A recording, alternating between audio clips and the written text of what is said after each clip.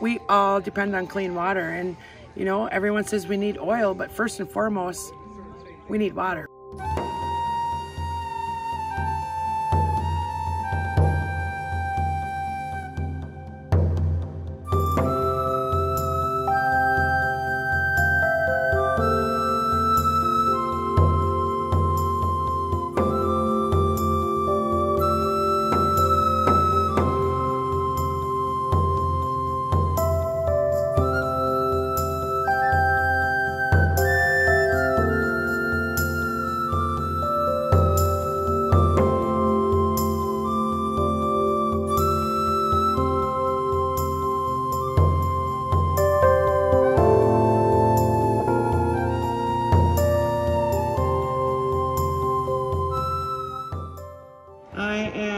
Beaulieu, Minnesota, Chippewa tribe, Leech Lake, and I'm the northern organizer for Minnesota 350, and I was one of the co-founding sisters of Rise Coalition. We are holding frontlines in many locations here in northern Minnesota, along with other camps and other organizations that feel that we must defend our treaties. And our ancestors signed those treaties to protect our way of life. We were to live as good neighbors and leave this earth in a better way than we found it.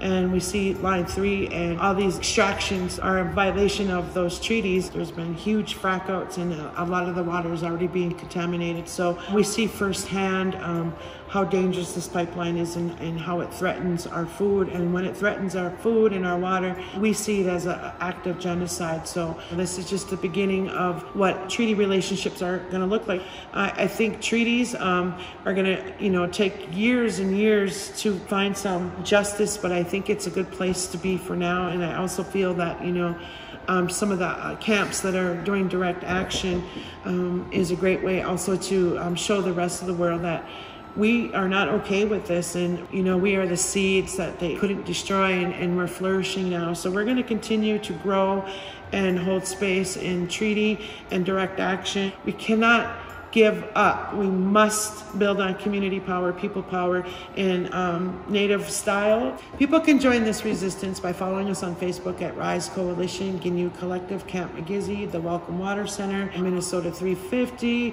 Minnesota Interfaith Power and Light, and Indigenous Environmental Network. And just reach out to us, because we find healing, we find strength, and we find inspiration, and we find power when we show up together, because when we stand together, we don't stand alone.